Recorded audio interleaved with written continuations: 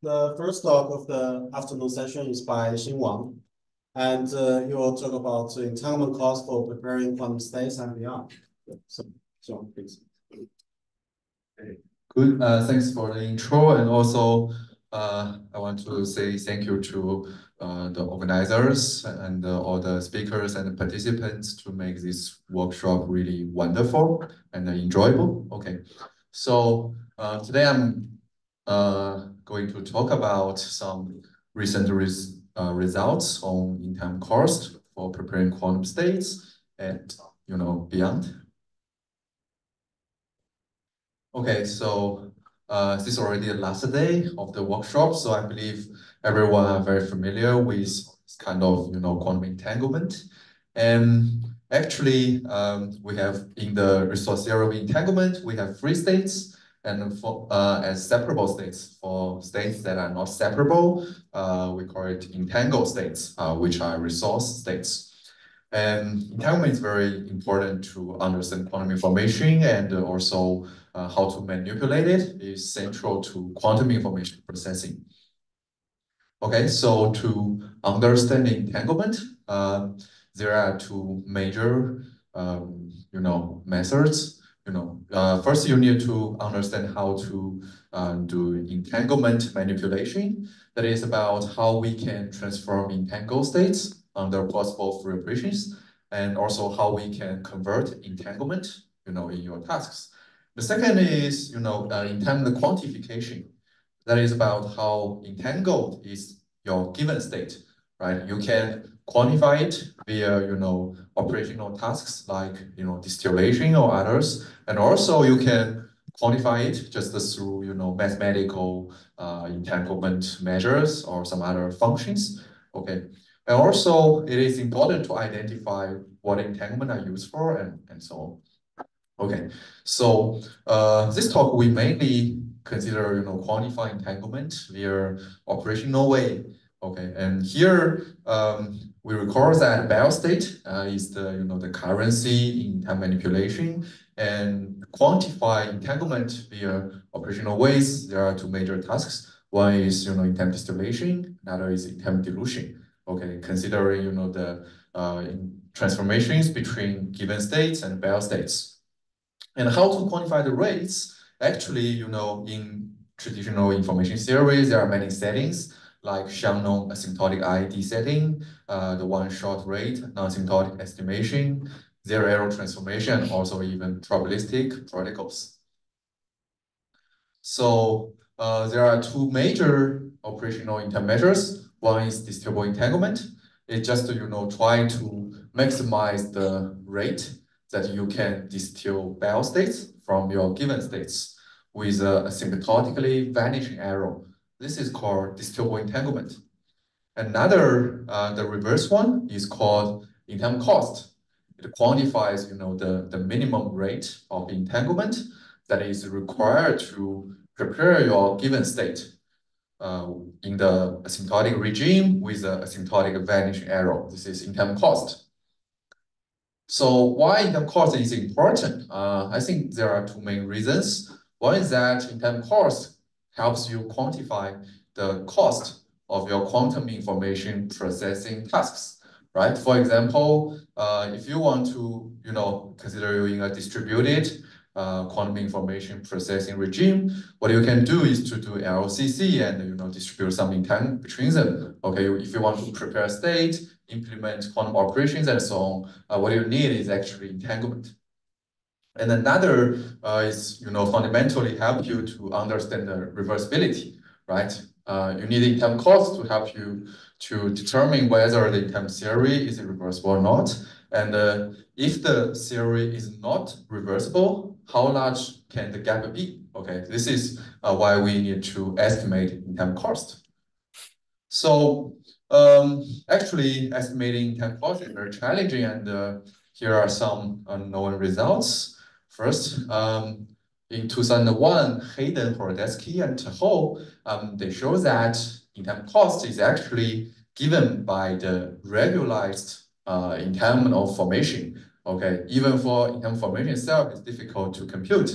And what is worse is that Hastings' result implies that regularization is necessary as entanglement formation is actually not, is not additive in general, which means we need the regularization. Okay, and also for some basic examples like isotropic states, and also little is known for even for basic states, and also little is known about the estimation methods. So then actually what we want is, is to obtain, lower or upper bounds for entanglement cost. And we need two, I want to say we need two important properties. One is computable, which means you can, efficiently to know your the cost of your target states. Okay, another is faithful, is to tell you that there is, the minimum entanglement cost if there is. Okay, it's computable and faithful. And what is known, what are the known bounds? One is called squashed entanglement, introduced by Chris Tendall and Winter in 2005. It's just, minimize the conditional mutual information of the standard state. And this one, unfortunately, is not efficiently computable, but it is faithful. And there are another two. One is in 2017 by myself and Duan. We have pinched the SDP bound for it. And also recently, Louis Vico and Bartosz, they have, the temporal log negativity bound also for entanglement cost. And this two bound is kind of, not very robust to noise and also not faithful to MPP states.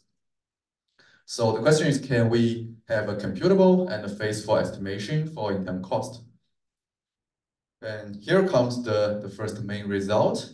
And the answer is yes. We can, establish a lower bound for entanglement cost of an arbitrary bipartite state under either LCC or even more powerful so-called PPT operations, which are, CPTP operations completely preserve positive partial transpose. And the bound looks, like kind of simple. It's just, what you need to do is to maximize the fidelity between your given state and another substate whose has this kind of mass calculations, like take the partial transpose of it and the absolute value and transpose it and calculate the one norm. Okay, this is so-called, we will introduce it in more details later. Okay, so this is the lower bound. And it satisfies the, what we want is computable and faithful. Okay, so to better introduce this lower bound, I will go back to the function called binegativity. So what is binegativity? It's defined in this way, and actually this is an important function. And it was first introduced by Ordinate, more Verbert, Winner, and in 2002, and they show that for quantum state has, positive binegativity. It has a very interesting, phenomena that the asymptotic, relative entropy of entanglement does not exceed the rings bound. It's a very nice result. And also, Ordinate, Planio, and Isert, they show that for this kind of state with positive binegativity, the exact entanglement cost under PPT operations is directly given by log negativity. Okay, and you may wonder what kind of states has this kind of positive binegativity. Actually, there are many. All pure states have this property, and also Wiener state, Gaussian state, and also Izaka shows that all 2-qubit states satisfy this constraint.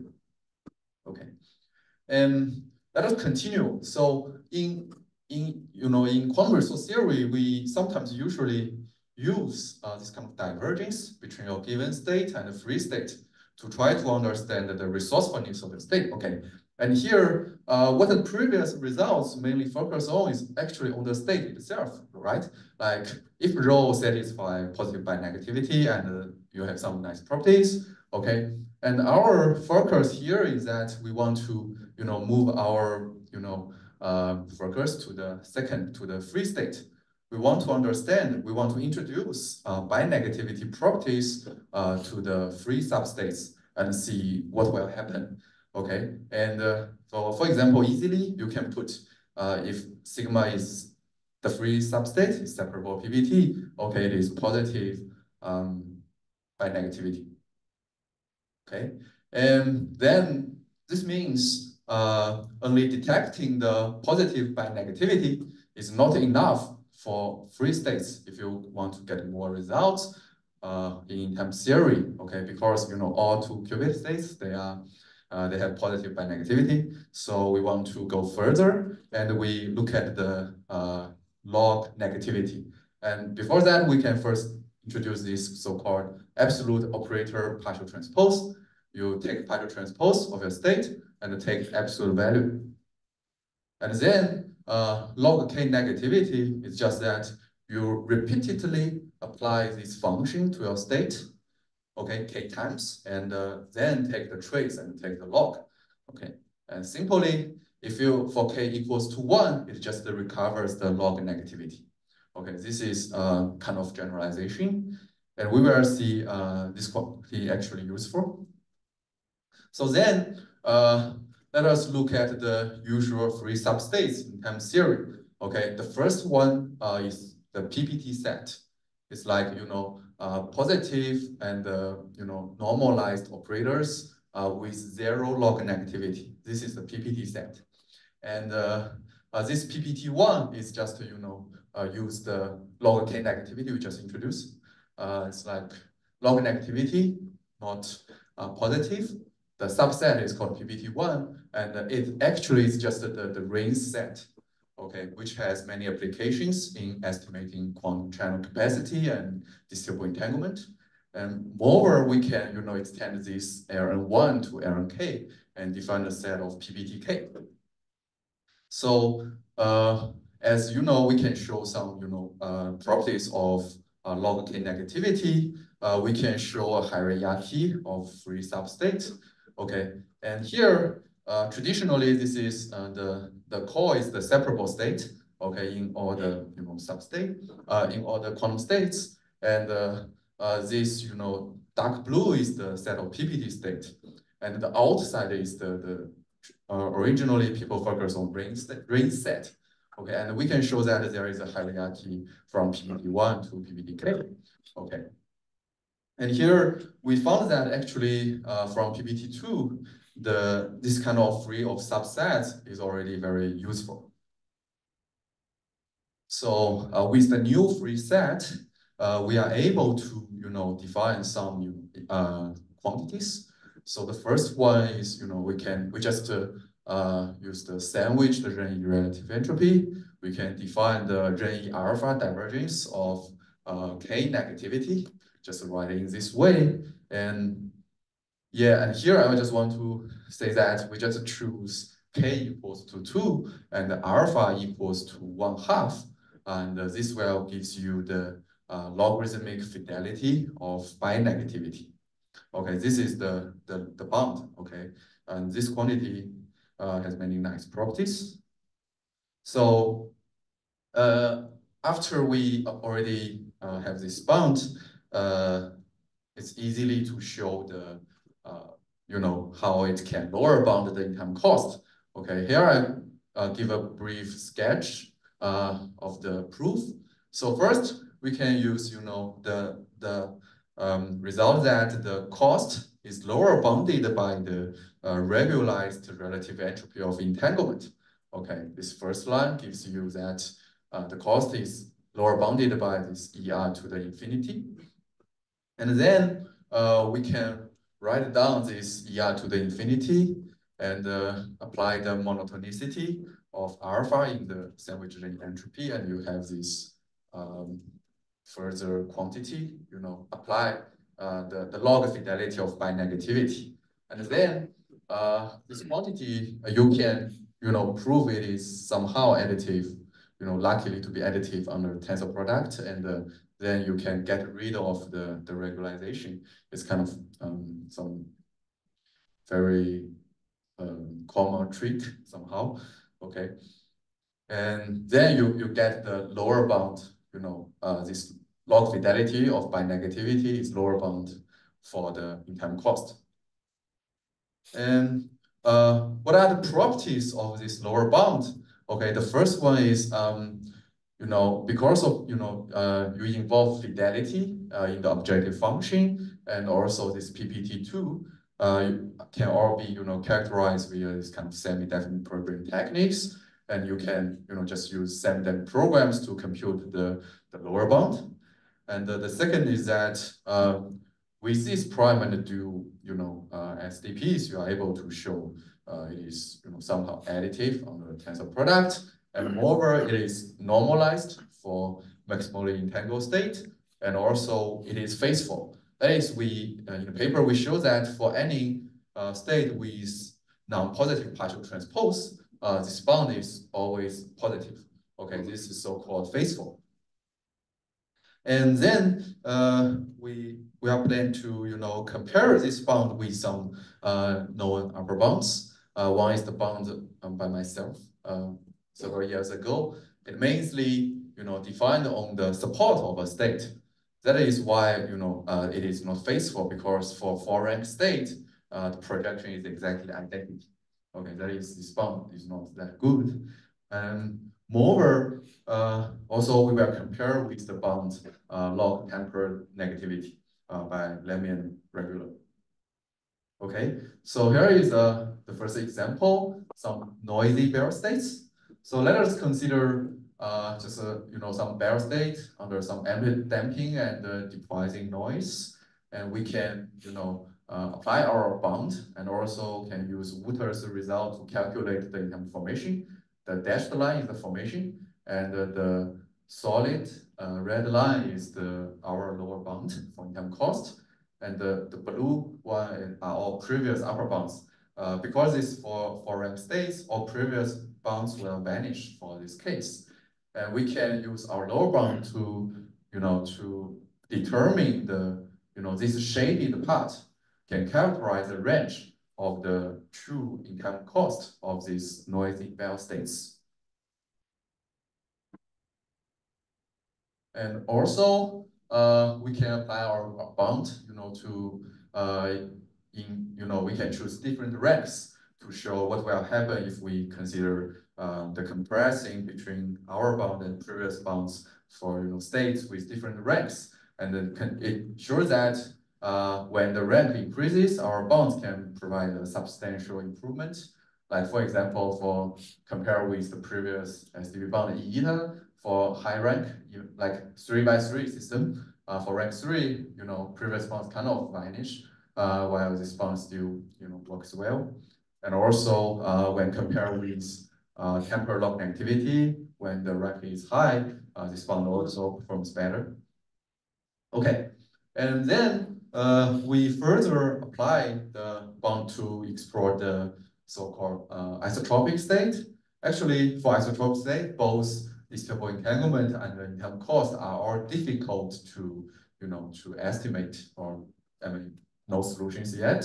And here, what we know is people can calculate the entanglement formation for the case d equals to 2, and apply our bound. We are able to show analytical lower bound for the entanglement cost of isotropic states, or the entanglement cost of deprising channel for arbitrary dimension. Okay, this lower bound just for arbitrary d and arbitrary noise f. This is the application. And if we just try to plot it for d equals to 2 and d equals to 3, it turns out in this way. And the dashed line is the formation, while the red solid line is our lower bound. Okay, and but for this case, you can see the rings bound still lies between it, which means there's still space to either improve the formation or the lower bound. Okay, and moreover, with this kind of quantitative lower bound for cost, we are able to quantifiably understand more about the irreversibility. Okay, here we can try to estimate the irretrievable PT entanglement by just define this kind of cost minus distributable entanglement. And previously, in my previous paper, we have a counterexample for the irreversibility under PBT operations. And actually, there is a question is whether this example is robust. The irreversibility is robust under noise, for example, deprising noise. and it was unsolved. And here, we are able to show that actually it is robust for small noise. Okay. It just means, as you can see here, when the noise is small, there is still a region that the irretrievable entanglement is still positive, which means that for all these foreign states under multiplying noise, the irreversibility under PPT operations still holds. Okay. Then we are moving to apply this lower bound further to estimate the time cost of quantum channels. It's kind of dynamical version. So in this version, the key question is to understand the minimum entanglement that are required to implement your quantum channel via LCC operations from Alice to Bob.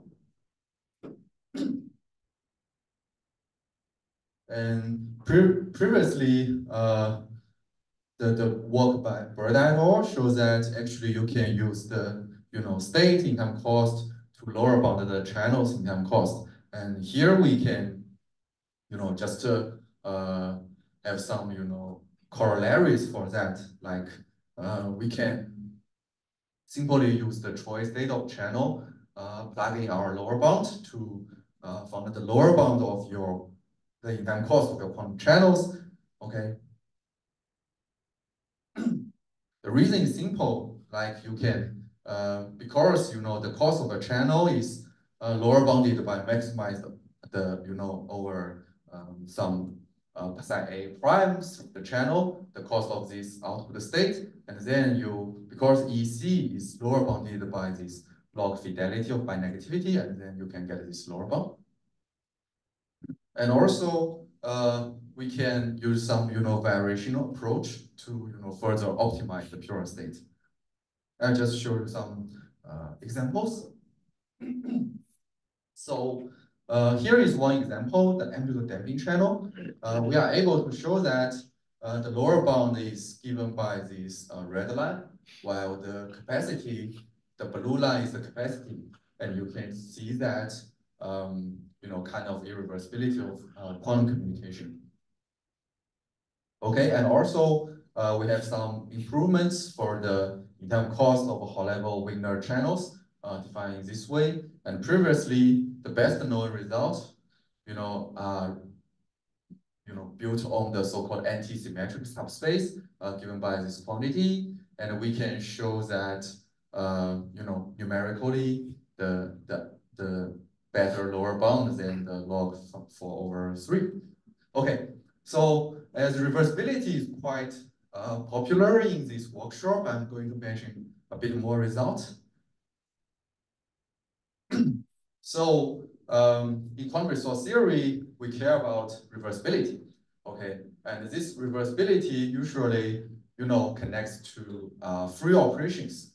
And for free operations, there are three major conditions. One is resource non-generating, right? RNG. Another is CP, called completely positive, kind of quantum, right? And then the final one is TP, trace preserving, which means your transformation is deterministic, right? Okay, and here let us have a brief overview. Kind of, if your free, RNG is characterized by PPT preserving and CP and TP, actually previous results show no reversibility. Okay, and then if it's non-entangling positive and then trace preserving, still not reversible. Okay, and then recent result by Bartosz and Ludovico in the talk on Monday is that symptotic non-entangling and complete positive, and also trace non-increasing, it's reversible. Okay, and actually in our work we can further consider another kind of trade-off. We keep PPT and the trace preserving, and further relax the CP completely positive to just permission preserving, and this kind of beyond quantum operations. Okay, and In the work, we mainly consider, exact transformations under so-called PPT quasi operations. This one relaxes the CP condition and therefore not physical. Okay, and what is PPT quasi operation? It is just permission preserving, trace preserving, and PPT preserving maps. Okay, and as you can see here, LCC relates to separable, separable relates to PPT, and is further relates to PPT quasi operations. And on another direction is to keep positive, okay? And here, for this PPT quasi operation, we can also define the exact transformations between states, like the one-shot rate and the symptotic rate. It's just under these three operations, how many Bell states you can transform exactly from a given state. Okay, and also for cost is the minimum cost. And here, under this kind of PPT quasi maps, we can show that for any two states, there exists PPT, HPTP PPT map that can map the rho to sigma if and only if the log activity of rho is larger than or equal to the log activity of sigma. I remember there was a request on this kind of cute resource theory in the open problem session yesterday. And if you do not mind go beyond quantum mechanics, if you do not mind lose the positivity, this can give you that cute solution. Okay. So the ideal proof is that after some derivation, the only thing you need to do is to construct a CPTP map that can map the partial transpose of rho to the partial transpose of sigma. And we can do it in this way. We can write down, devote rho TB to positive and negative parts, and also for sigma TB prime, positive, negative, and just we will particular cut some positive parts to SE. Okay, and then we can able to construct a set of maps, E1, E2, and E3. Okay, and these maps works in this way. For epsilon1, it maps R plus to S plus, and for epsilon2, it maps R minus to S minus, and for epsilon3, it works on the whole space and maps R plus, R minus to SE. Okay, and first we guarantee that it can map rho TB to sigma TB. And interestingly, the CP condition can be guaranteed by the assumption that the log activity of rho is larger than the log activity of sigma. Okay, and moreover, the construction we show itself satisfies the TP condition. Okay, then we have a CPTP map that can map rho TB to sigma TB. And this, you just do some trick and you can get the HPTP map, HPTP and the PPT map that maps rho to sigma. And further construction details can be found in the archive paper. Okay, and there are some more results after you obtain this condition, and also some so-called uncanny behavior. So in this case, log activity lies in between. Okay, it equals to the exact cost and the exact distributable entanglement. And we can also follow previous proofs show this one equals to the ordinary Shannon setting. Okay, and for the left, the cost is larger than the conversional in time cost and lower bounded by temporal log negativity. Okay, and what we obtain is kind of reversibility of exact in-time transformation. But there are some bad news. One is that in standard quantum resource theory, actually ED is usually smaller than or equal to EC, but this kind of operations reverse over this kind of operational inequality. Okay, and the main reason is that the CP condition. Okay, without CP condition, actually the data processing quality no longer exists. And the good news is, okay, for exact case, exact transformations remains unaffected. Okay, and here are some more thoughts. For example, when the free operation is CP, PPT, and TP, it cannot ensure your reversibility. Okay, and on the other hand, if we relax CP to permission preserving, if we throw away, it gives you too much. It even gives you the exact transformation reversibility. Okay, it gives you too much. But anyway, here, the result just meaning, less quantum and you will have more reversibility. And then motivate us to think about what is the balance. Okay, anyway, here is the conclusion and outlook. So in our recent works, we show a computable and a faithful lower bound for in-time cost, given in this way. It's just the log fidelity of binegativity. And also, we show that if you relax your free operations to Hermitian preserving, trace preserving, and PPT, you will have, you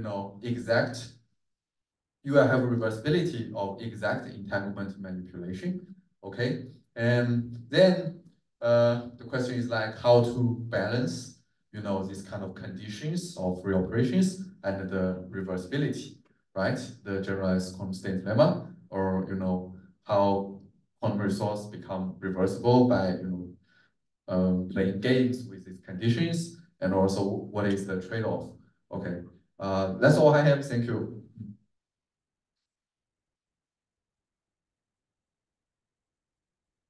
Thanks for the very nice talk. So any questions?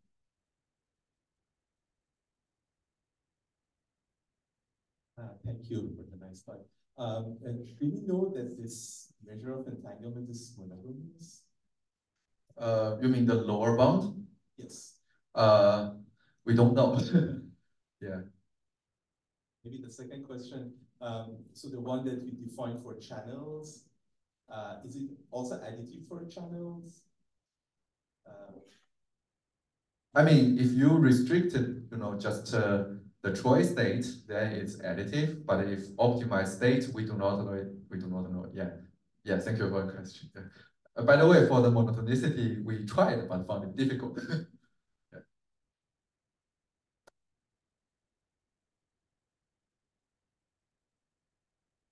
Hi. Thanks for your talk. Really happy that you give one solution to this problem of locally ordered resource series. Although this Hermitian preserving maps are, so you can always write any Hermitian preserving maps as a difference between two CP maps, right? Yes. And then it sounds a lot, it reminds me a lot about this talk a couple of days ago was a virtual, was it virtual quantum resource distillation or something? Yes. Right? Where they interpret this as a probabilistic map, right? Do you have any nice way to understand? Because what you have is permission preserving, but trace preserving too, right? Yeah, and also PPT. And also PPT. Yeah. Is there but for virtual, if you sample CPT, PPT, you can get any functions. Even you can create entanglement. Yeah. Which I guess is what you see here too, right? Because you can do some weird stuff. Yeah, but you have an order to order all these things.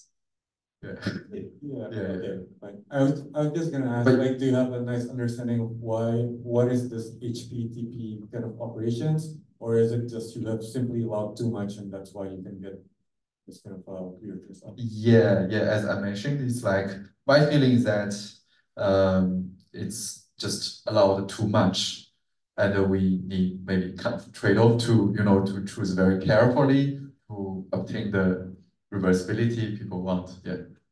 Thanks. Any other questions? If there is no more question, then let's thank the speaker again.